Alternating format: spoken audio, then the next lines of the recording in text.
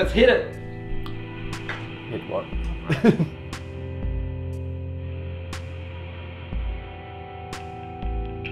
I'm with Nathan Haas and we're going to talk some cycling and maybe even some product. Just because we're feeling outrageous. And also we've been introduced to a new product, so I'm going to rip into it just straight up from the gun. The Wahoo Elemnt Bolt. I put one on my bike 2 weeks ago. I'm a more or less computer Luddite when it comes to cycle computers, and it's blown my mind. Does it influence you the same way? Yeah, I'm with you. I call myself a laddite. A laddite? I'm a lad, but terrible with anything tech. And you know, I've been using Garmin for years. Amazing product. They were the innovators of, you know, GPS bike computers. They, you know, funded a world tour team for years and years and years. But as they've kind of moved away from cycling a little bit, Wahoo's come in and just, I feel like they've kind of rewritten the next phase of software when it comes down to it. They've taken out color from the screen because they just don't believe that the screens are up to scratch yet in color. So it's all black and white, but don't be disheartened by that. The black and white nature of it actually makes a more crisp map, which is really cool. But when it comes to uploading files, and you know, as a professional cyclist now, we don't message our coach to tell them how our ride went. You know, we get messaged if we haven't uploaded the file, and sometimes it's just a real pain to get a cable in and to do this or that, or to connect it up with, you know, the Bluetooth here and there. But the way in which Wahoo has their app, it's just unbelievable. I had it into the athlete village the other day, coming in from a training ride here at Two Down Under, and I went to upload my file and I looked and it was already done. Like, everything's just automatic. The computers just take out any human element now, which is pretty cool. And you know, the different things, like even how they've kind of used like a heat map sensor from where cyclists ride from, say, Strava.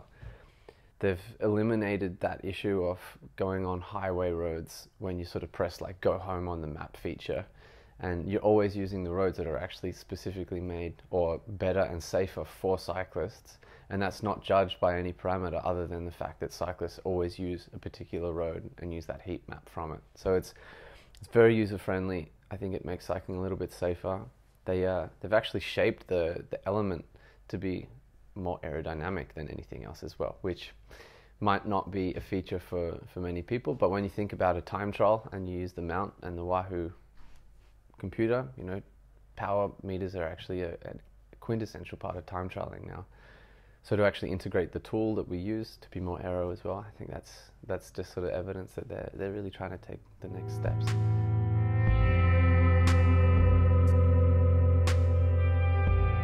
Yeah, I mean, we're talking about it because Katusha, which is your new team, is one of the, let's say, brand ambassadors for Wahoo. My 12-year-old got one, and he programmed a training, a 1.5 hour training routine into it, and he uses it on the kicker. Have you tried that kind of approach with it?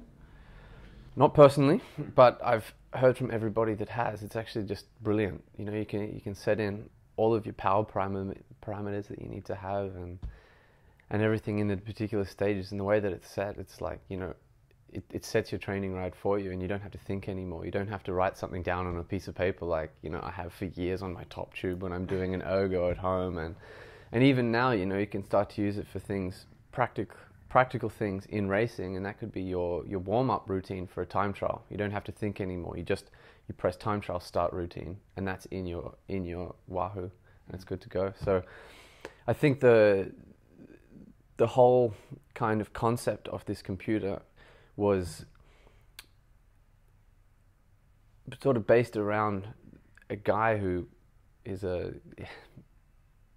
businessman, and he saw a gap in the market between tech and usability, and that's all he tried to do, was just make something be much more user-friendly than anything else, and I think that's the way that all tech is going. I mean, like, you look at the way iPhones are, you look how Apple sort of has taken over in so many sort of practical senses, maybe not, you know, the high-end tech stuff when it comes to number crunching or programming, but when you use the Wahoo, it's just so user-friendly. And you know, they've taken away the touch screen, which for me, I was pretty concerned by. I thought that was maybe a bit of a regression in technology.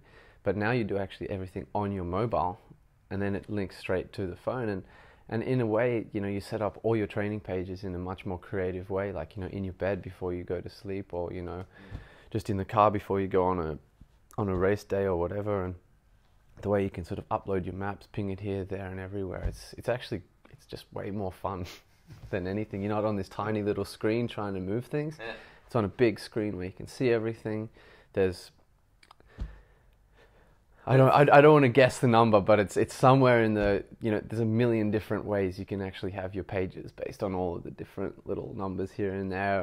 And there's even a few things in it that challenge you to ride harder than ever before. There's this one little thing, it's like on next to your power, your current power, it says your current power versus average. And there's just a little arrow that goes up or down. And if it's up, it means that you're riding above the average that you've done for the day, and below is the other way. So it's one of those things that also just gets you to, kind of gets into your basic psychology, saying, I don't want to go slower than I've been going. So it keeps you going pretty hard. Okay. We talk about it because it's interesting and it's new to us. And also because I raise it with you because you've more or less proudly stated that you're not really good at a lot of tech in the past. No, I mean, it's not something to be proud of. It's not something to be proud of. But, you know, the honest thing is I still like to ride by feel. I still like to ride because I love riding and I love the feeling of riding, and I don't want to be one of these computer dorks. But when you have something that is given to you that just makes your job so much easier, and then integrating that science into your training that is important, you have to overlay the power onto kind of feeling and all of this stuff. That for me, it's been probably the easiest way to do that. And it's also an easier way to kind of get home as well with the map. Okay, moving right along. Next topic. Given that you're about to start the world tour on your road bike for 2018, let's talk about downhill mountain biking. Yeah.